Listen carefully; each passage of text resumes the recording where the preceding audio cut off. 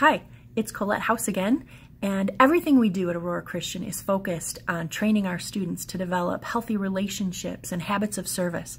We want them to be well prepared academically, socially, spiritually, so that they will grow and mature and become strong, productive, successful Christian adults.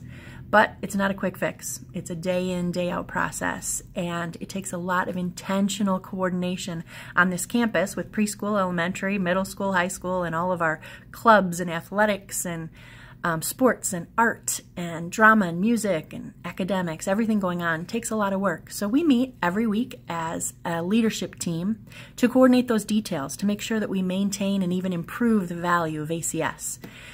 One unique opportunity that we have, though, and we take advantage of, is praying for each other. We pray for one another, for our teachers, their marriages and families, for our students who are your kids, and all of our ACS families. And that opportunity to pray for one another is priceless. So I'm going to step in and let you meet my team and just give you a word of encouragement. So here's the team. Good morning. Hi there. Good morning. They're all so quiet. Oh, hey. We're waiting for it. So you really are blessed to have this team working for your kids. Ephesians 4:16 in the New Living Translation says, "He makes the whole body fit together perfectly. As each part does its own special work, it helps the other parts grow so that the whole body is healthy and growing and full of love." Have a great week.